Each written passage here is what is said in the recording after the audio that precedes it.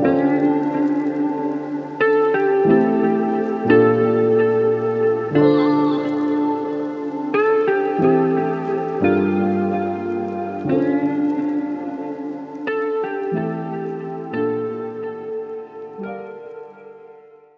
everyone, welcome back to the Automatic Addiction channel. The Skoda Superb is one of the few models from the Czech automaker that hasn't seen a hotter RS/VRS variant until now. With the new generation, Skoda is considering adding sportier looks and improved performance to this last ICE-powered iteration. The 2024 Skoda Superb debuted in November, available as both Combi and Liftback/hatchback, with a variety of gasoline, mild hybrid, diesel, and PHEV powertrains. Although a luxurious Lauren Clement trim was showcased, a sporty option was notably absent. While Zelmer appreciates a sportier Superb, he emphasizes that performance figures like top speed and acceleration aren't top priorities for their customers.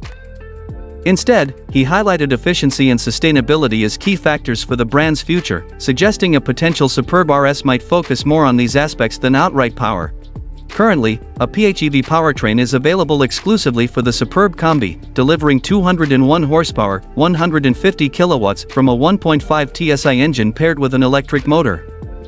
A more powerful version from the VW Passat variant offers 268 horsepower, 200 kilowatts, which could be ideal for a performance-oriented Superb IVRS, offering a 100 kilometers, 62 miles zero-emission range thanks to its 25.7 kilowatt-hours lithium-ion battery.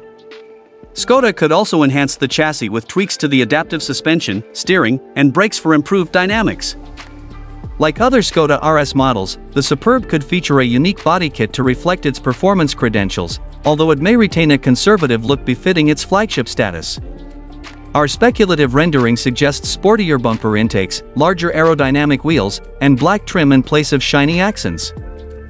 Subtle enhancements like a splitter, side skirts, diffuser, and lip spoiler could elevate the appeal of the 4,912mm, 193.4 inches long liftback, complemented by the RS emblem.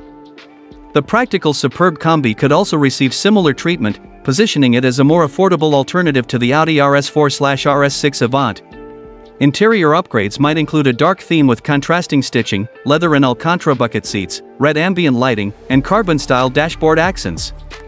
The Superb RS would also benefit from high-end tech features, including a 13-inch infotainment touchscreen, a 10-inch virtual cockpit, and a head-up display.